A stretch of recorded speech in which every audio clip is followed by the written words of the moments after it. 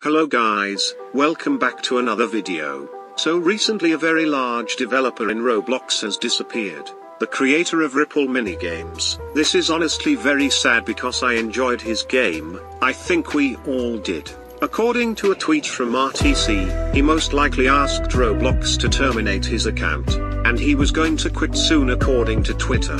He has also deleted all of his social medias. I have no idea what to say, but I'm just in shock. Sorry for the short video, but I just wanted to inform you guys. I'm also a bit new to commentary, so it would be nice if you guys can give me feedback on how I can improve. Please like and subscribe for future commentary videos. Goodbye.